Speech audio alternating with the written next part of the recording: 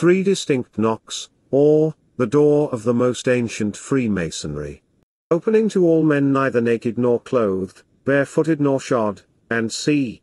being a universal description of all its branches from its first rise to this present time as it is delivered in all lodges. Giving an exact account of all their proceedings in the making a brother, with the three obligations or oaths belonging to the first, second, and third degrees of Masonry, viz. The Entered Apprentice, Fellow Craft, and Master Mason, with the obligation belonging to the chair and the gripe and word. Also, full descriptions of the drawing upon the floor of the lodge, with the 3 steps and a prayer used at the making of a brother, with songs to be sung after grave business is done, and the examination of a brother, whereby he may get admittance into a lodge, without going through the obligations. By WOVN. Member of a lodge in England at this time. London.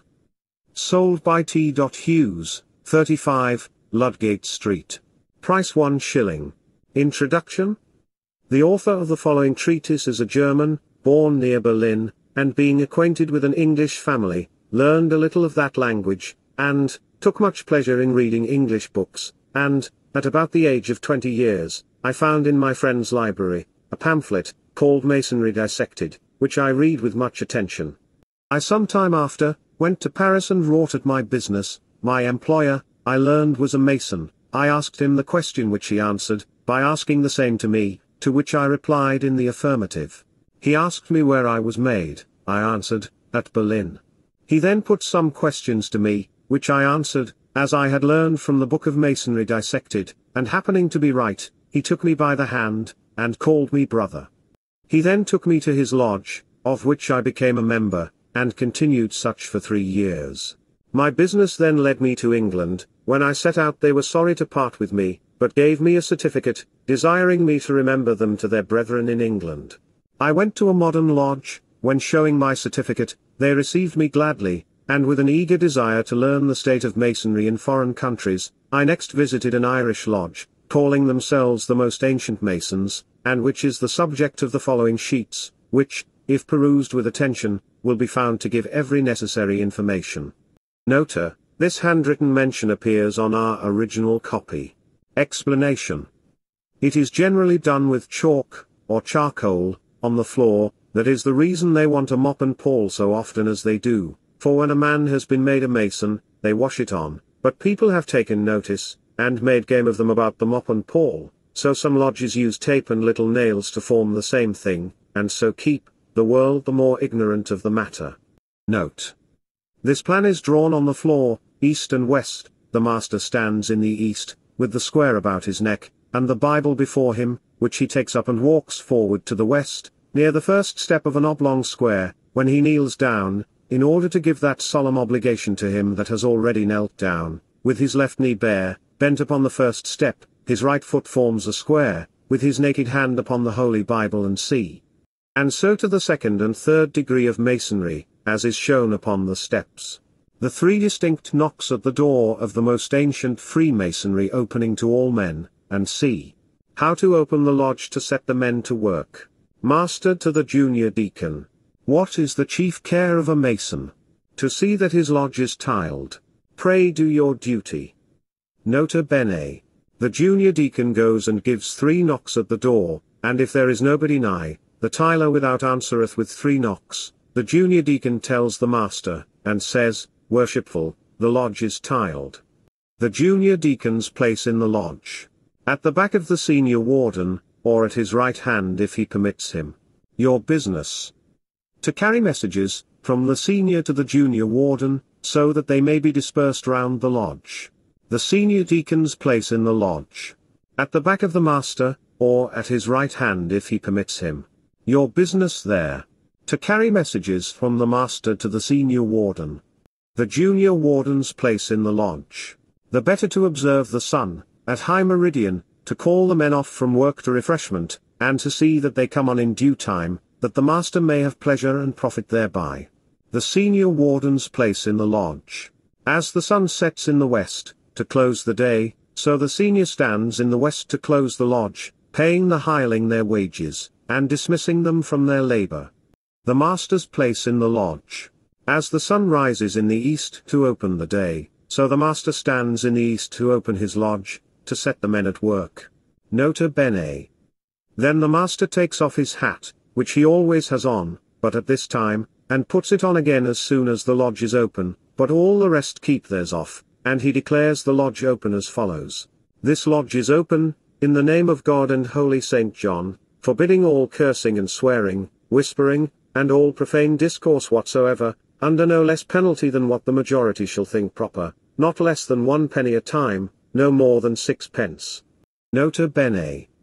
Then he gives 3 knocks upon the table, with a wooden hammer, and puts on his hat. Then they all sit down, and begin their lecture, as follows. The Entered Apprentice's lecture. Brother, is there anything between you and I there is worshipful? What is it, brother? A secret. What that secret, brother? Masonry? Then I presume you are a Mason. I am so taken and accepted amongst brothers and fellows. Pray what manner of man ought a Mason to be? A man that is born of a free woman. Where was you first prepared to be made a Mason? In my heart. Where was you next prepared? In a room adjoining the lodge. How was you prepared, brother? I was neither naked nor clothed, barefoot nor shod, deprived of all metal, hoodwinked with a cable tow about my neck, where I was led to the door of the lodge in a halting moving posture, by the hand of a friend, whom I afterwards found to be a brother. How do you know it to be a door, you being blinded? By finding a stoppage, and afterwards an entrance, or admission. How got you admittance? By 3 distinct knocks. What was said to you? Who comes there? Your answer, brother. One who begs to have and receive part of the benefit of this right worshipful lodge, dedicated to St. John, as many brothers and fellows have done before me. How do you expect to obtain it? By being free-born and well reported. What was said to you then? Enter. How did you enter, and upon what? Upon the point of a sword or spear, or some warlike instrument, presented to my naked left breast. What was said to you then? I was asked if I felt anything. What was your answer? I did, but I could see nothing. You have told me how you was received. Pray who received you? The junior warden. How did he dispose of you? He delivered me to the master, who ordered me to kneel down and receive the benefit of prayer. Brethren, let us pray.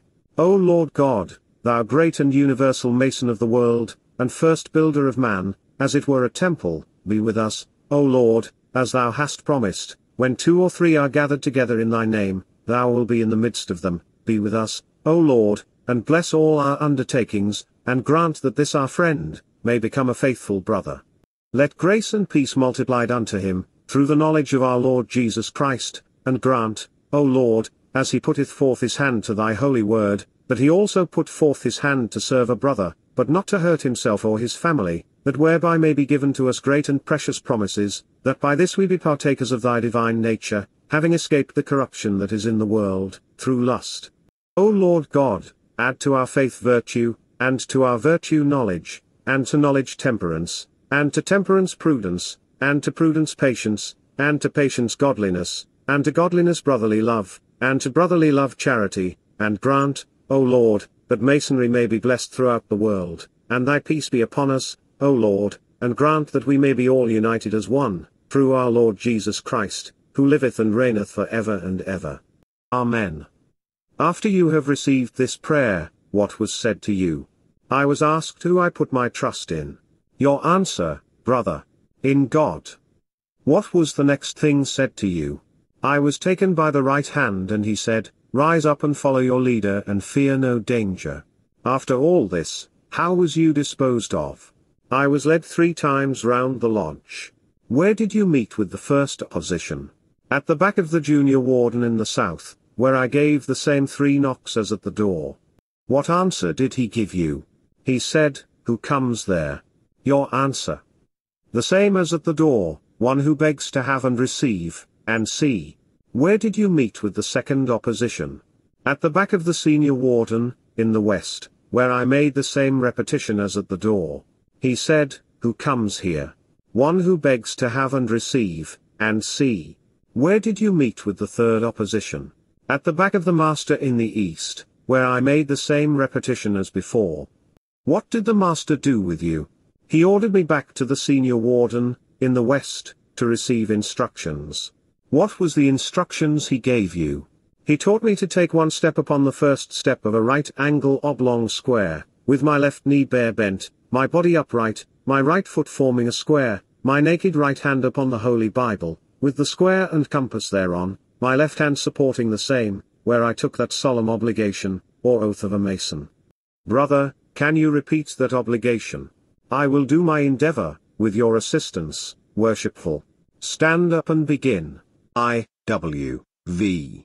Of my own free will and accord, and in the presence of Almighty God, and this right worshipful lodge, dedicated to St. John, do hereby and hereon most solemnly and sincerely swear, that I will always hail, conceal, and never will reveal any of the secret mysteries of Freemasonry, that shall be delivered to me now, or any time hereafter, except it be in a true and lawful brother, or in a just and lawful lodge of brothers and fellows, him or them whom I shall find to be such, after just trial and due examination.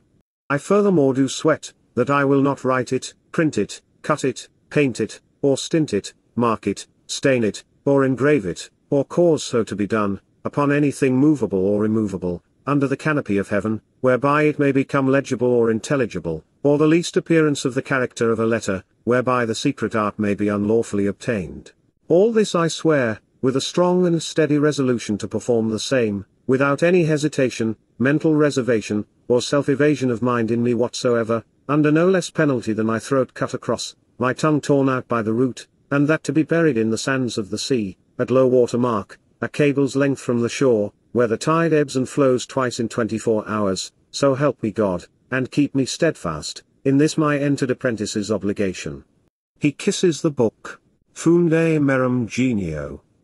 Nota bene. After this obligation they drink a toast to the heart that conceals and to the tongue that never reveals. The master in the chair gives it, and they all say ditto, and they draw the glasses across their throats, as aforesaid.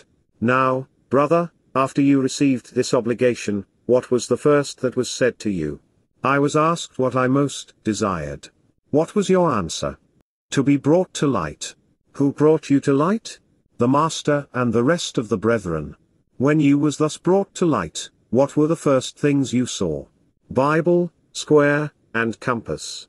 What was it they told you they signified? 3 great lights in Masonry. Explain them, brother. The Bible, to rule and govern our faith, the square to square our actions, the compass to keep us within bounds with all men, particularly with a brother. What were the next things that were shown to you? 3 candles, which I was told was 3 lesser lights in Masonry. What do they represent? The sun, moon and master mason. Why so, brother? There is the sun to rule the day, the moon to rule the night, and the master mason his lodge, or, at least, ought so to do. What then was done to you? The master took me by the right hand, and gave me gripe and the word of an entered apprentice, and said, Rise up, brother Boaz. Nota bene.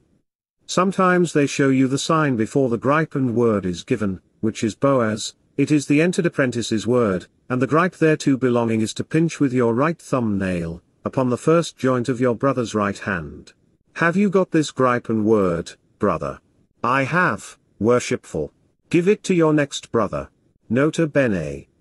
Then he takes his next brother by the right hand, and gives him the gripe and the word, as before described. He tells the master that is right. According to the following proof. The first brother gives him the gripe. The second brother says, What is this? The gripe of an entered apprentice. Has it got a name? It has. Will you give it to me? I will letter it with you, or halve it. I will halve it with you. Begin. No, you begin first. B-O. As. Boaz. It is right, worshipful master. What was the next thing that was shown to you? The due guard, or sign of an entered apprentice. Nota bene. The due guard or sign, as they call it, is by drawing your right hand across your throat edgeways, which is to put you in mind of the penalty of your obligation, that you would sooner have your throat cut across, than discover the secrets of Masonry, which I call mere nonsense, and all that peruse this will say the same, when they are convinced that this is the whole thing, which they will soon find out, only by talking out of this book to some that you know to be Masons. But not to let them know that you have read it, you may say that you was made at some lodge in the country, and then show them the signs and gripes, and the words thereunto belonging, all which are fully described in this book. Then he will soon own you for one of the fraternity, and take you to his lodge, as they did me.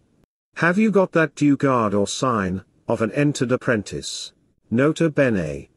He draws his right hand across his throat, as aforesaid, to show the master that he has. After this, what was said to you? I was ordered to be taken back and invested with what I had been divested of, and to be brought back to return thanks, and to receive the benefit of a lecture, if time would permit. After you was invested of what you had been divested of, what was done to you? I was brought back to the northwest corner of the lodge, in order to return thanks. How did you return thanks?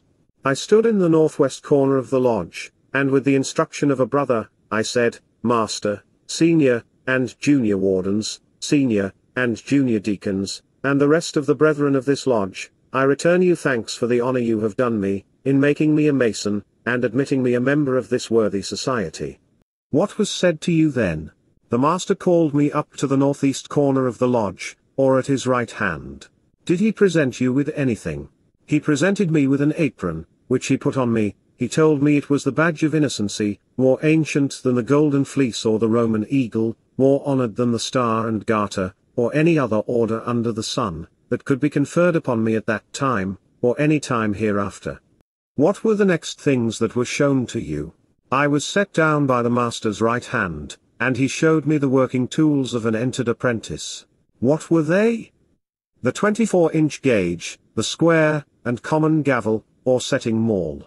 What was their uses?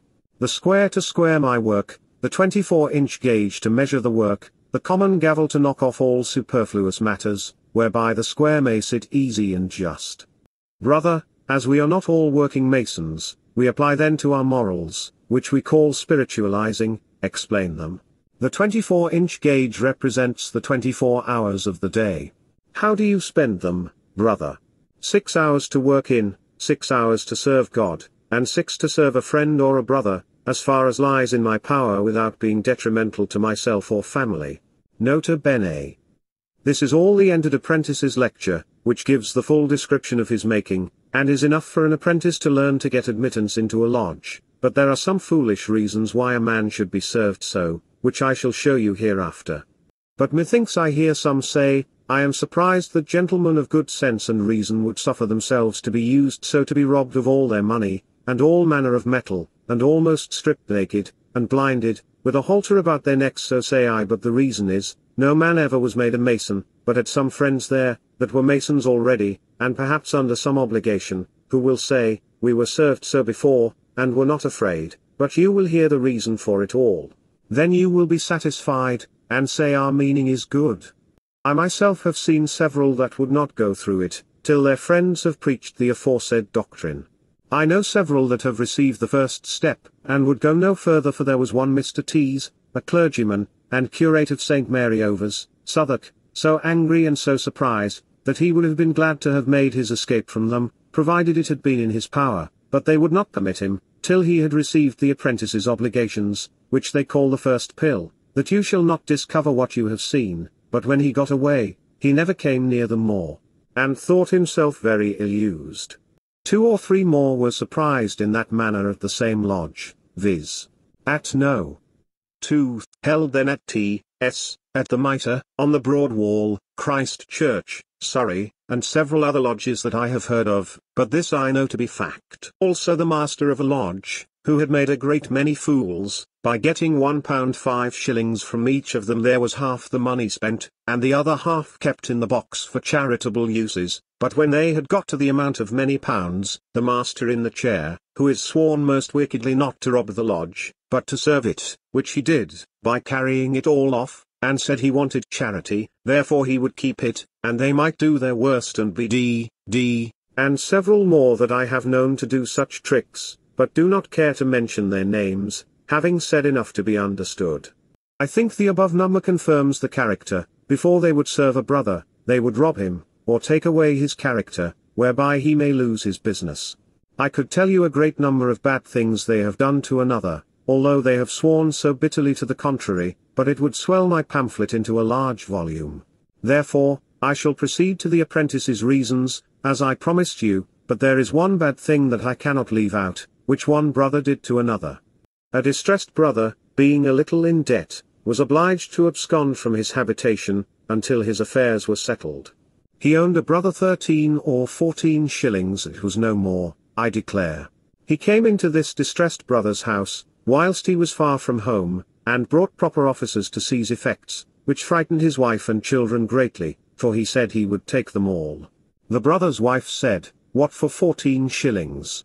and told him, if he would stay till Sunday, her husband would be at home, and hoped would bring some money with him, but if he did not it should be paid on the Sunday following, by some means or other, but he said he would not stay, she desired he would, as it was but 2 or 3 days, but to no purpose, so he took to the value of £3 for the 14 shillings and carried them off. Here is an instance of masonry, which the world takes to be a charitable good thing. But, observe what a forsworn villain he must be, as you will find when you examine all the obligations and oaths. 14 shillings could not hurt him or his family, for he was worth hundreds.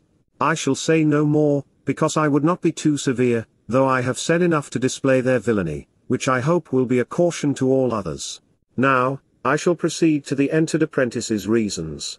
Why was you neither naked nor clothed, barefoot nor shod, with a cable tow, or halter, about your neck? If I had recanted and run out in the street, the people would have said I was mad, but if a brother had seen me, he would have brought me back, and seen me done justice by. Nota bene.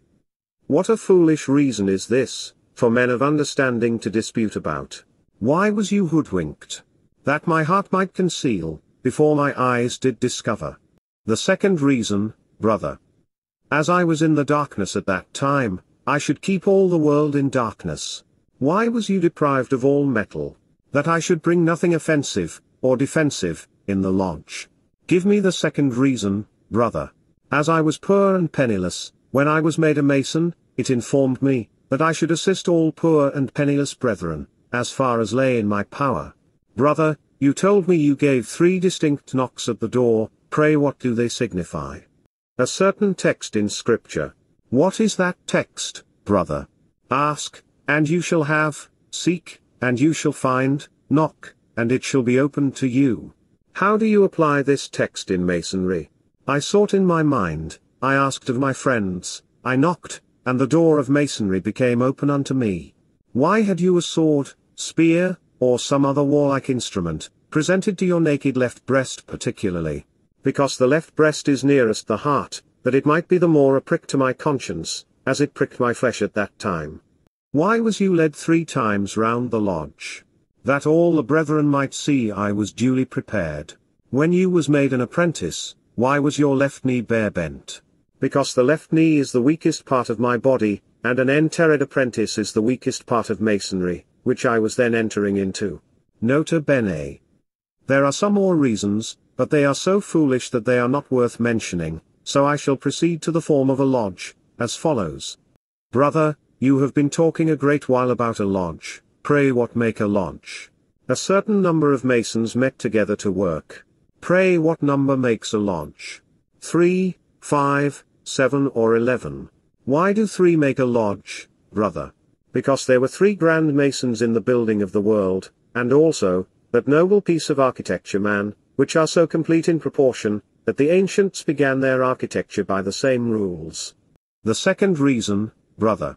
There were 3 grand masons at the building of Solomon's temple. Why do 5 make a lodge? Because every man is endued with 5 senses. What are the 5 senses? Hearing, seeing, smelling, tasting, and feeling. What use are the 5 senses to you in masonry? 3 are of great use to me, viz. Hearing, seeing and feeling. What use are they, brother? Hearing to hear the word, seeing to see the sign, feeling to feel the gripe, that I may know a brother, as well in the dark as in the light. Why should 7 make a lodge? Because there are 7 liberal sciences. Will you name them, brother? Grammar, rhetoric, logic, arithmetic, geometry, music, and astronomy. Brother, what do those sciences teach you? Grammar teacheth me the art of writing and speaking the language, wherein I learn according to the first, second and third concord. What doth rhetoric teach you? The art of speaking and discoursing upon any topic whatsoever. What doth logic teach you? The art of reasoning well, whereby you may find out truth from falsehood. What doth arithmetic teach you? The virtue of numbers. What doth geometry teach you? The art of measuring, whereby the Egyptians found out their own land, or the same quantity of which they had before the overflowing of the river Nile, which frequently used to flow to water their country, at which time they fled to the mountains till it went off again, for every man thought he was robbed and had not his right, till Euclid found out geometry, and measured every man's ground, and gave them plans of each man's ground, with the just quantity that belonged to him, then they were all satisfied. And the same rule is continued in all nations till this day. What doth music teach you, brother? The virtue of sounds. What doth astronomy teach you? The knowledge of the heavenly bodies. Nota bene. See Brandt's Astronomical Tables, and you will have a full description of the last science. But I believe you may content yourself without any other authors upon this head, for I go as far as any of the Freemasons in their lectures, and rather farther, which I am obliged to do to make it plain, that it may be understood by the meanest capacity. That which is not in the lecture, is marked thus, nota bene. Why should 11 make a lodge, brother? There were 11 patriarchs, when Joseph was sold into Egypt, and supposed to be lost. The second reason, brother. There were but 11 apostles when Judas has betrayed Christ. What form is your lodge? An oblong square. How long, brother? From east to west. How wide, brother? Between north and south. How high, brother? From earth to the heavens. How deep, brother? From the surface of the earth to the center. Why is your lodge said to be from the surface to the center of the earth? Because that masonry is universal. Why is your lodge situated east and west? Because all churches or chapels are or ought to be so. Why so, brother? Because the gospel was first preached in the east, and extended itself to the west. What supports your lodge? 3 great pillars. What are their names? Wisdom, strength, and beauty. What doth the pillar of wisdom represent? The master in the east. What doth the pillar of strength represent? The senior warden in the west. Who doth the pillar of beauty represent? The junior warden in the south. Why should the master represent the pillar of wisdom? Because he gives instructions to the craft to carry their work in a proper manner, with good harmony. Why should the senior warden represent the pillar of strength? As the sun sets to finish the day, so the senior warden stands in the west to pay the hirelings their wages, which is the strength and support of all business. Why should the junior warden represent the pillar of beauty? Because he stands in the south, at high 12 at noon, which is the beauty of the day, to call the men off from work to refreshment, and to see that they come on again in due time, that the master may have pleasure and profit therein. Why is it said that your lodge is supported by those 3 great pillars, wisdom, strength, and beauty? Because wisdom, strength and beauty are the finishers of all works, and nothing can be carried without them. Why so, brother? Because there is wisdom to contrive, strength to support, and beauty to adorn. Have you any covering to your lodge? Yes, a cloudy canopy of divers colors, or the clouds. How blows a mason's wind, brother? Due east and west. What is it o'clock, brother? High 12. Call all the men from work to refreshment, and see that they come on again in due time. The end of the apprentice's lecture. The Entered Apprentice's song. Which is sung after great business is done, or, after making a brother. Come let us prepare. We brothers that are assembled on merry occasion. Let's drink, laugh, and sing. Our wine has a spring. Here's a health to an accepted mason. The world is in pain. Our secrets to gain. And still let them wonder and gaze on. They never can divine the word nor sign of a free and accepted mason. 'Tis this, and 'tis that. They cannot tell what. Why so many great men of the nation should apron put on? to make themselves one, with a free and accepted Mason. Great kings, dukes and lords, have laid by their swords our mystery to put a good grace on, and never been ashamed to hear themselves named, with a free and accepted Mason. Antiquity's pride we have on our side, and it maketh men just in their station. There's naught but what's good to be understood by a free and accepted Mason. We're true and sincere, and just to the fair, who will trust us on every occasion. No mortal can more the ladies adore than a free and accepted Mason. Then join hand in hand, to each other firm stand. Let's be merry and put a bright face on.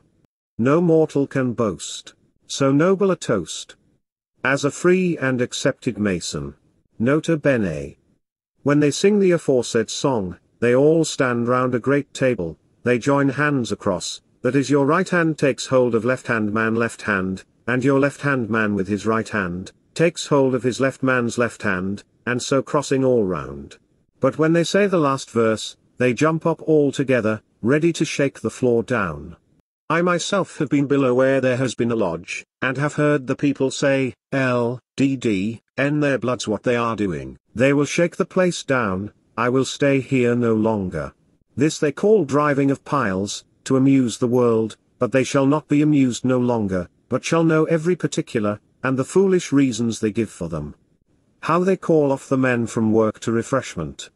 The master whispers to the senior deacon at his right hand, and says, It is my will and pleasure that this lodge be called off from work to refreshment. During pleasure, the senior deacon carries it to the junior warden, and whispers the same words in his ear, and he whispers it in the ear of the junior deacon at his right hand, and he carries it to the junior warden and whispers the same to him, who declares it with a loud voice, and says, It is our master will and pleasure that this lodge is called from work to refreshment. During pleasure, then he sets up his column, and the senior lays his down, for the care of the lodge is in the hands of the junior warden, while they are at refreshment.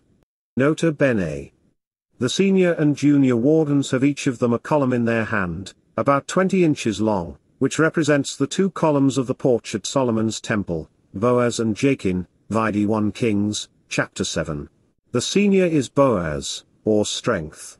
The junior is Jachin, or to establish. How to call on work again. It is the same as calling off from work, only with the difference it is our master's will and pleasure that this lodge is called off from refreshment to work. Then the junior lays down his column, and the senior warden sets up his, so they proceed to a lecture which they call work. Nota bene.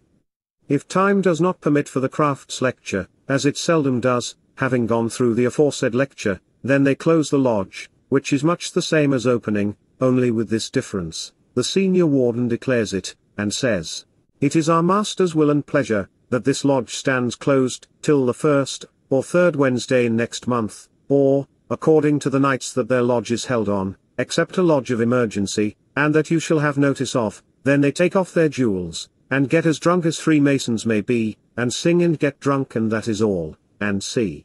The fellow crafts part. Brother, are you a fellow craft? I am. Try me, prove me. Where was you made a craft? In a just and lawful lodge of craft. How was you prepared to be made a craft? I was neither naked nor clothed, barefoot nor shod, in a halting moving posture, deprived of all metal. I was led to the door of the lodge by the hand of a brother.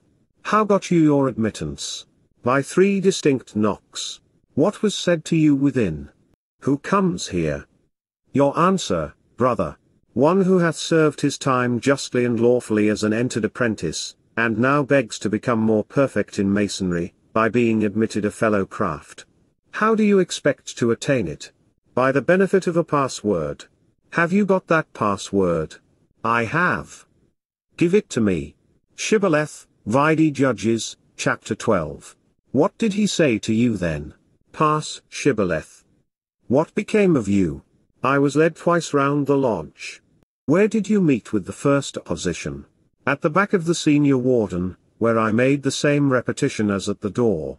Where did you meet with the second opposition?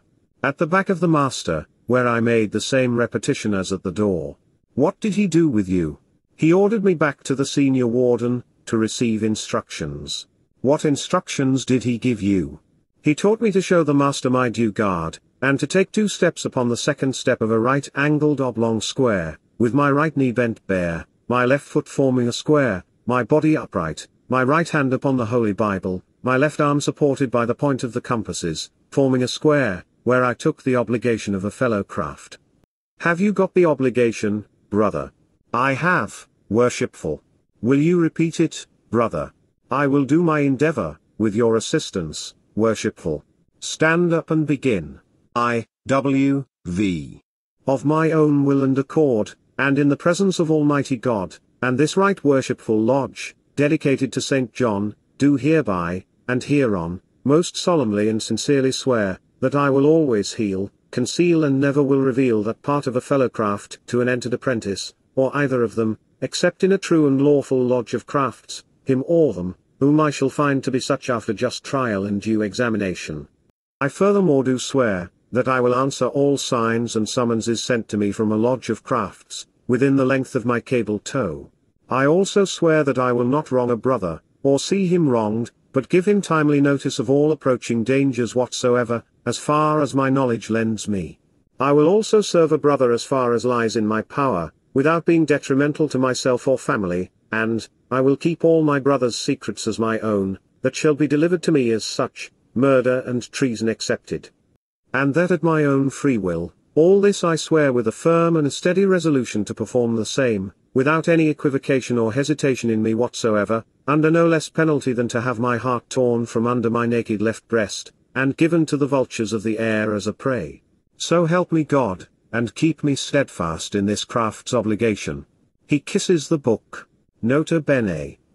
The length of a cable tow is 3 miles, therefore if a brother is 3 miles from his lodge, he is clear of all fines, and of this obligation, for it saith within the length of my cable tow. After you received this obligation, what was shown to you? The sign of a fellow craft. Nota bene. The sign is by putting your right hand to your left breast, and keeping thumb square, and your left hand upright, forming a square.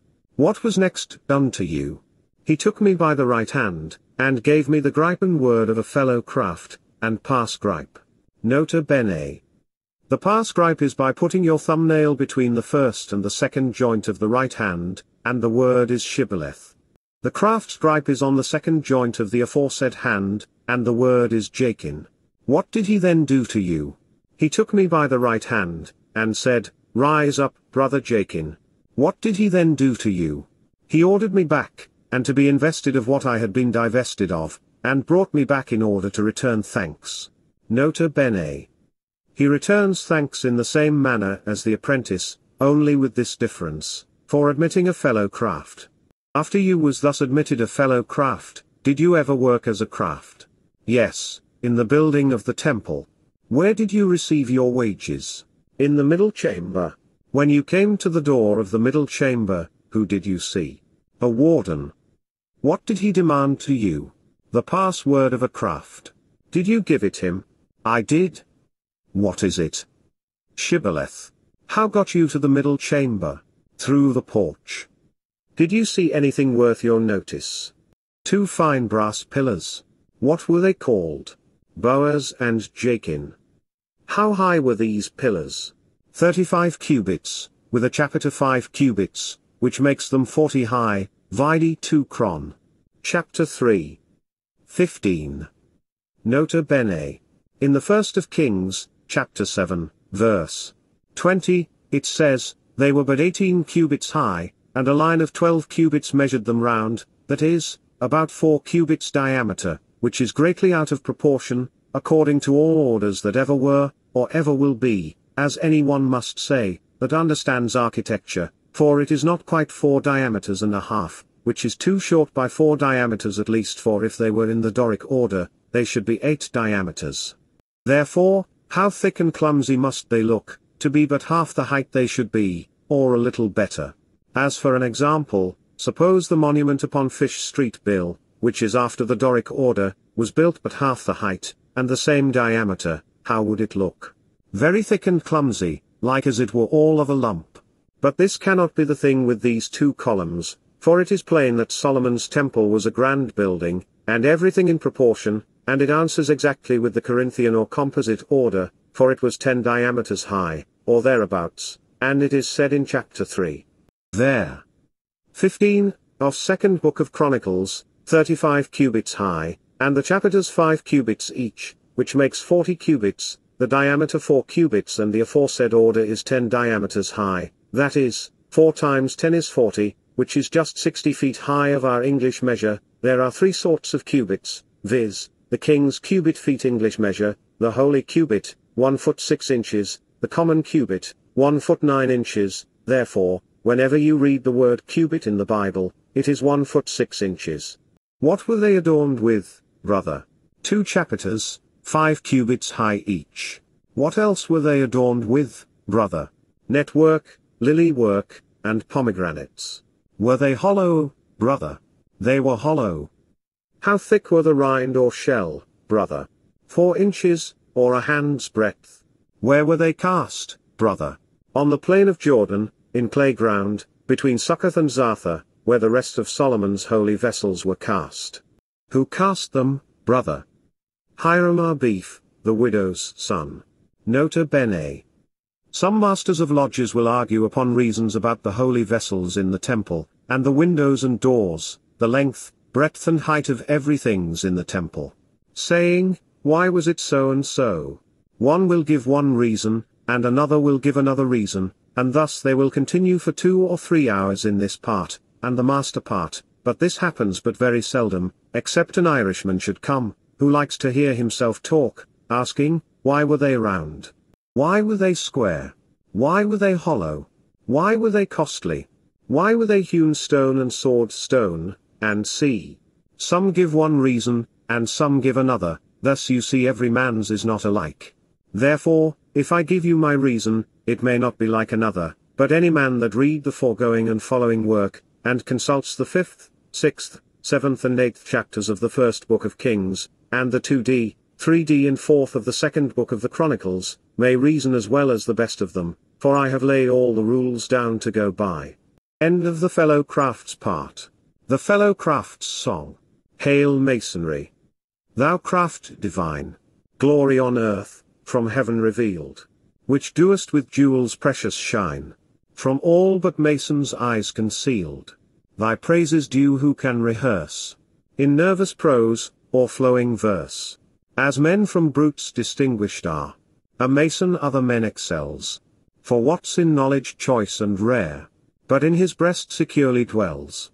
His silent breast and faithful heart preserves the secrets of the art, from scorching heat, and piercing cold, from beasts, whose roar the forest rends, from the assaults of warriors bold, the mason's art mankind defends.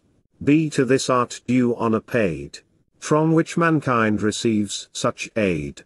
Ensigns of state, that feed our pride, distinctions troublesome and vain, by masons true are laid aside, art's free-born sons such toys disdain.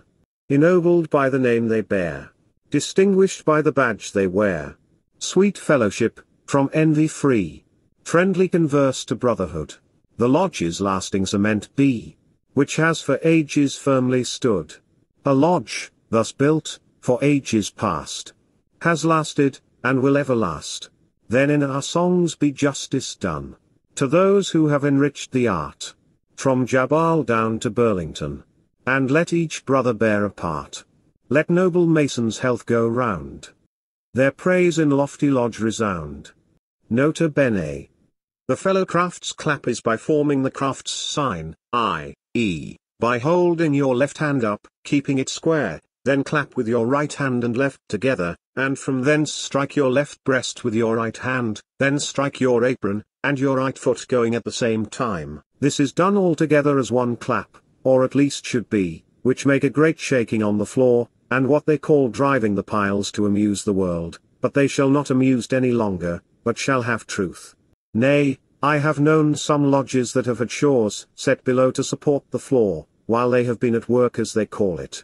How to discover a mason, by drinking with him in company, and what degree he has passed, and none of the company can discover but masons. If he takes his pot or glass, and draws it across his throat before or after he drinks, then he is an apprentice, because that is the penalty of his obligation, that he would have his throat cut across before he would discover anything of masonry. Or, if he draws it across his left breast, touching the same, he is a craft, for that is the penalty of the craft's obligation, i.e., he would sooner have his heart torn from under his naked left breast, and given to the vultures of the air as a prey, than discover any part of masonry. Or, if he draws it across his belly, he is a master, for that is the penalty of the master's obligation, i.e., he would sooner have his body severed in two, one part carried to the south and the other to the north, his bowels burnt to ashes in the south, than he would discover any part of masonry. Nota bene.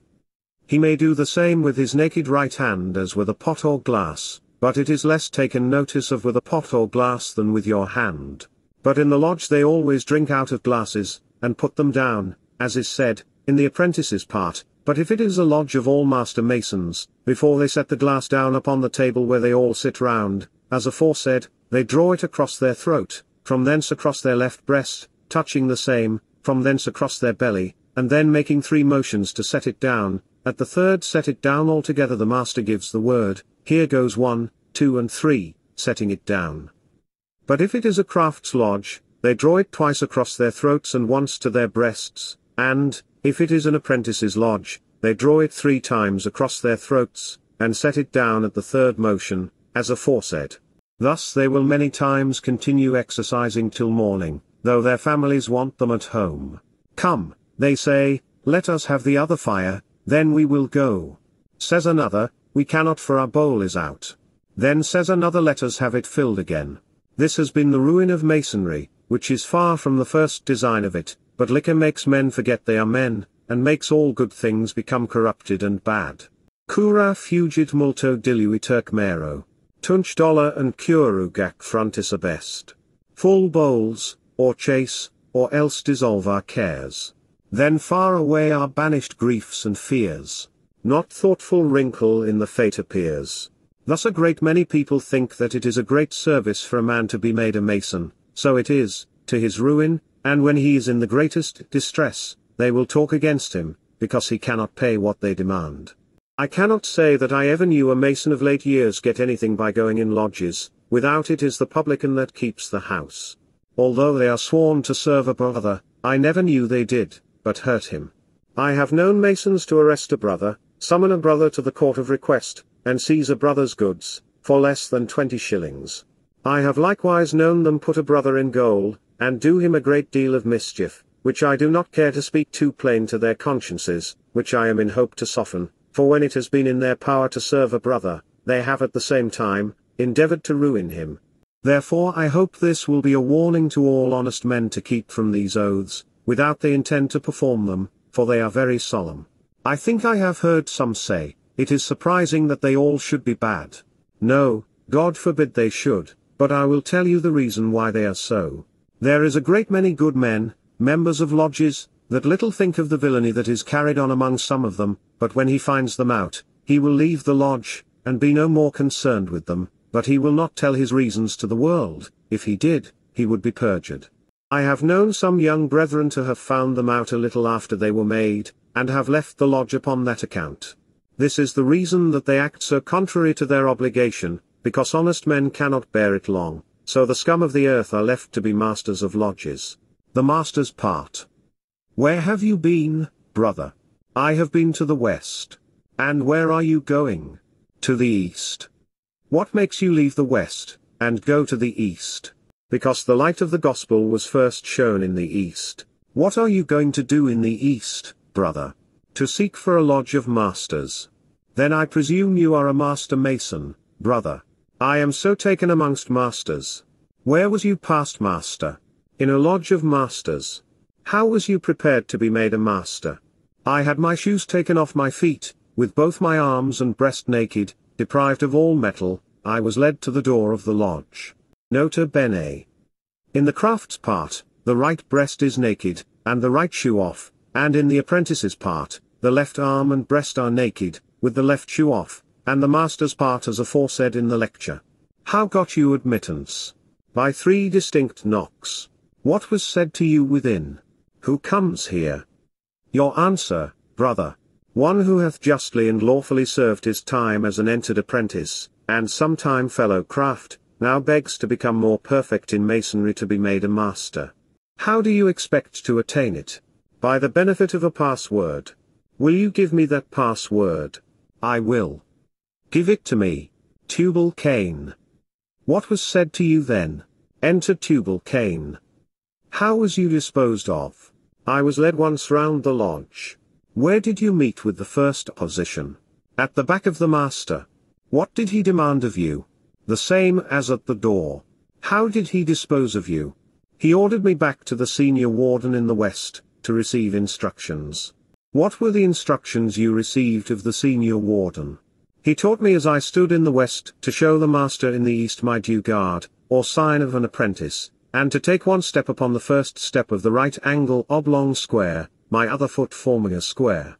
Secondly, I was taught to take 2 steps upon the same oblong square, showing him the sign of a fellow craft. Thirdly, I was taught to take 3 steps upon the same oblong square, with both my knees bent bare, my body upright, my right hand upon the Bible, both points of the compasses extended to my right and left breast, where I took that solemn obligation, or oath of a master mason. Can you repeat the obligation you speak of? I will do my endeavor, with your assistance. Stand up and begin, brother. I.W.V. On my own free will and accord, and in the presence of Almighty God, and this right worshipful lodge, dedicated to St. John, do hereby, and hereon, most solemnly and sincerely swear, that I will always heal, conceal, and never reveal that part of a master mason to a fellow craft, no more than that of a fellow craft to an entered apprentice, or to any of them to the rest of the world, except it be in a true and lawful lodge of masters, him or them, whom I shall find to be such. After just trial and due examination. I furthermore do swear, that I will answer all signs and summonses sent me from a lodge of masters, within the length of my cable tow. I also will keep all my brother's secrets as my own, that is delivered to me as such, murder or treason excepted, and that at my own free will. I will not wrong a brother, or see him wronged, but give him timely notice of all approaching dangers as far as my knowledge leads me. I also will serve a brother as far as lies in my power, without being detrimental to myself or family. And I furthermore do promise, that I will not have any carnal conversation with a brother's wife, sister or daughter, and that I will never discover what is done in the lodge, but that I will be agreeable to all laws whatsoever. All this I swear, with a firm and steady resolution to perform the same, without any hesitation in me whatsoever, under no less penalty than to have my body severed in 2, the one part carried to the south, and the other to the north, my bowels burnt to ashes in the south, and the ashes scattered before the 4 winds, that such a vile wretch as I should be remembered no more amongst any manner of men, particularly masons. So help me God, and keep me steadfast in this my master's obligation. He kisses the book. What was shown to you after you had received this obligation? One of the master signs. Nota bene. It is by drawing your right hand edgeways across your belly, which is the penalty of your master's obligation. He takes you then by the apprentice's gripe, and says, "What's this?"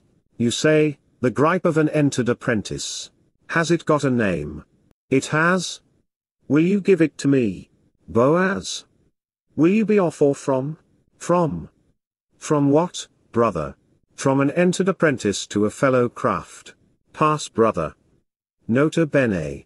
Then he puts his thumb between the first and second joint, which is the pass gripe, and you say shibboleth. What was done to you then? He took me by the gripe of a fellow craft, and said, "What is this?" Your answer, bother.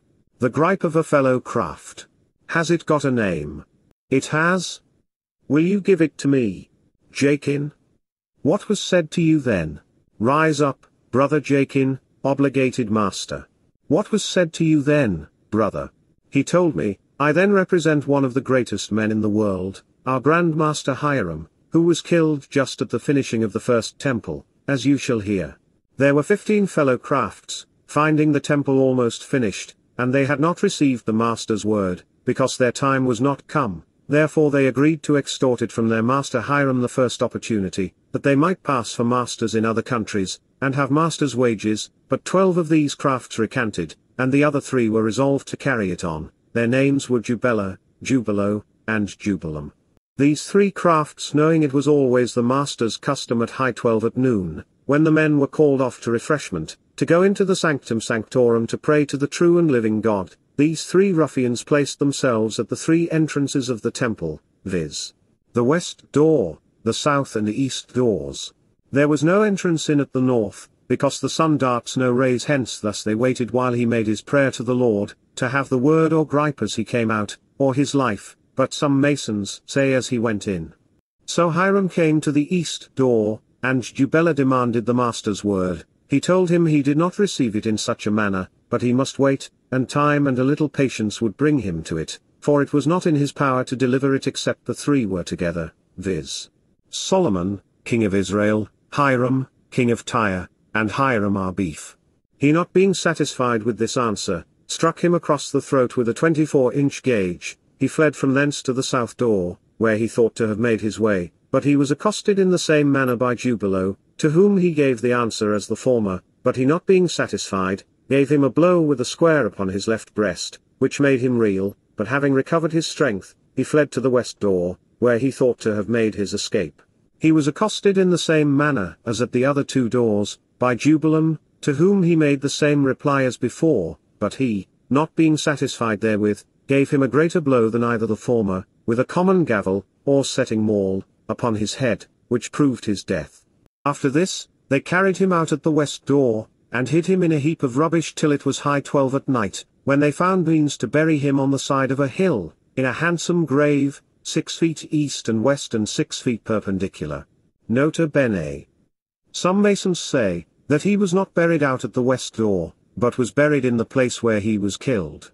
They hold that the 3 ruffians took up a stone in the temple, and made a hole, and put him in, and covered him over with the stone, and carried the rubbish out in their aprons, but which I cannot say, nor come to the exact truth, for some masons say he was carried out, and some say not, so I leave it to them to determine. After you was thus knocked down, what was said to you then? He said, I represented one of the greatest men in the world, our Grand Master Hiram, lying dead.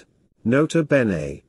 The junior warden struck you with a 24-inch gauge across your throat, the senior warden struck you with the square, upon your left breast, and the master struck you upon the head, and killed you, so you are laid down upon the floor on your back, supposed to be dead, though you are not hurt, but only to represent the death of your master, Hiram. The French have a very solemn way of representing his death, for when you are come into the lodge to be made master, there is a brother laid down in the place where you are to lie, with his face besmeared with blood. Brother, do not be frightened, for one of our brothers is killed, because he would not deliver the master's word and gripe to 3 fellow crafts, that had no right to it, and it is the duty of us all to die rather than deliver any part of masonry to them who have no right to it. When you kneel down to receive the obligation, the supposed dead man lies behind you, and while you are reading the obligation and history of his death, he gets up unknown to you, and you are laid down in his place, as aforesaid, according to the English method, and this is all the difference between the French and English in their making of masons. What was said to you then? As I lay upon my back, he gave me the whole account how Hiram was found, and of his rising and taking the 3 ruffians that murdered him. Our master Hiram being missing, as he did not come to view the work as usual, so King Solomon made great inquiry after him, but could not hear anything of him, therefore he supposed him dead. The 12 fellow crafts that had recanted, hearing the said report, their consciences pricking them, went and acquainted King Solomon with white aprons and gloves, as badges of their innocency, and King Solomon sent them in search of the 3 ruffians who had absconded. They divided into 4 parts, 3 north, 3 south, 3 east, and 3 west. As one of these parties travelled down to the Sea of Joppa, one of them sitting himself down to rest by the side of a rock, heard the following lamentations in a cliff of the rock. Oh! That I had my throat cut across, and my tongue torn out by the root, and that buried in the sands of the sea at low water mark, a cable length from shore, where the tide ebbs and flows twice in 24 hours, rather than I had been concerned in the that I had had my heart death of our master Hiram. Says the other, torn from under my naked left breast, and given to the vultures of the air as a prey, rather than I had been concerned in the death of so good a master. But oh! Says Jubilum, I struck him harder than you both, for I killed him. Oh, that I had had my body severed in two, one part carried to the south, and the other to the north, my bowels burnt to ashes in the south, and the ashes scattered before the four winds, rather than I had been concerned in the death of our master Hiram. The brother, hearing the sorrowful lamentations, hailed the other two, and they went in the cliff of the rock, and took them, and bound them, and brought them before King Solomon, and they owned what had passed, and what they had done, and did not desire to live. Therefore King Solomon ordered their own sentences to be laid upon them, saying, They have signed their own deaths, and let it be upon them as they have said. Jubelo was taken out, and his throat cut across, and c. Jubelo's heart was torn from under his naked left breast, and c. Jubelum's body was severed in two, and one part carried to the south, and the other to the north, and c. After this King Solomon sent those 12 crafts to raise their master Hiram, in order that he might be interred in the Sanctum Sanctorum. And Solomon told them, that if they could not find a key word in him, or about him, it was lost, for there were but 3 in the world who knew it, and it never could be delivered without the 3 were together, but as one was dead, therefore it was lost. But for the future, the first word spoken at his rising, should be the word ever after. So they went to raise him, and when they had cleared the rubbish, and saw their master lying dead, in a bruised condition, for he had already lain 15 days, they lifted up their hands above their heads in a great surprise and said, O Lord my God! Which is the grand sign of a master mason. How was he raised, brother, when they had thus found him lying dead? By the 5 points of fellowship. What are the 5 points of fellowship? He was taken by the apprentice's gripe, but the skin is supposed to slip off. He was then taken by the craft's grip, and that slipped also. Then he was taken by the master's gripe, i.e. your fingernails of your right hand stuck into the wrist of his right hand, and pulling with all your might, with your right foot to his right foot, and his right knee to your right knee, and his right breast to your right breast, and your left hand supporting his back, and whisper in his ear, and say, Mahabone, that is almost rotten to the bone, which is the master's word. Brother, it seems that you could not be raised but by the 5 points of fellowship. Pray will you explain them?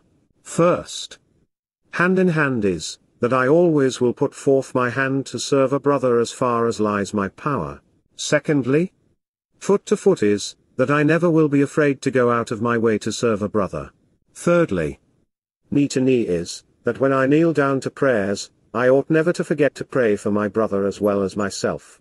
Fourthly, breast to breast is, to show I will keep my brother's secrets as my own.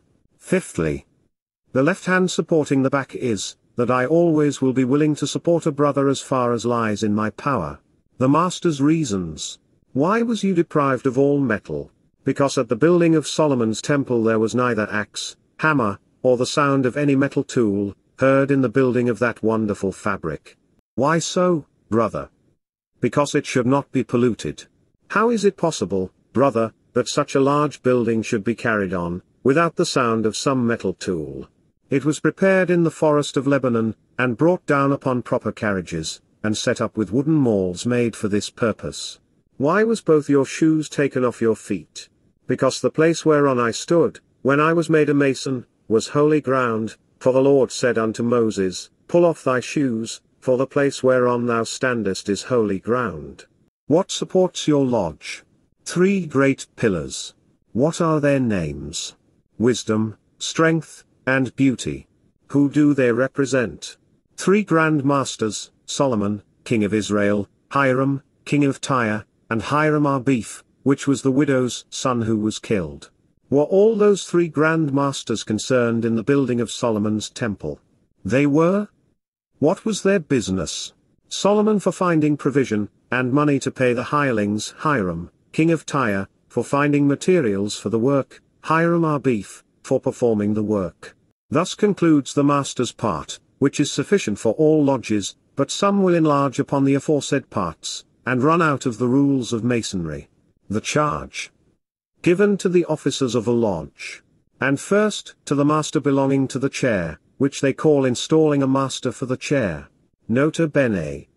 He kneels down in the south upon both knees, and the late master gives him the following obligation before he resigns the chair. I, W, V, on my own free will and accord, and in the presence of Almighty God, and this right worshipful lodge, dedicated to St. John, do hereby and hereon, most solemnly and sincerely swear, that I will not deliver the word and gripe belonging to the chair, whilst I am in the chair, or any time hereafter, except it be to a master in the chair, or past master, him or them, whom I shall find to be such, after just trial and due examination. I furthermore do swear, I will act as master of this lodge, till next St. John's day, and I will fill the chair every lodge night, if I am within the length of my cable toe. I also further promise, that I will not wrong this lodge, but I will do all things for the good of Masonry in general, nor will I reign arbitrarily, but I will be agreeable to the rest of the brethren. I will also keep good order in this lodge, as far as lies in my power, till next St. John's day. All this I swear with a firm and steady resolution to perform the same, without any hesitation, in me whatsoever, under no less than the 4 former penalties, viz. My throat cut across, and c. My tongue torn out, and c. My heart torn from my left breast, and c. My body severed in 2, and c.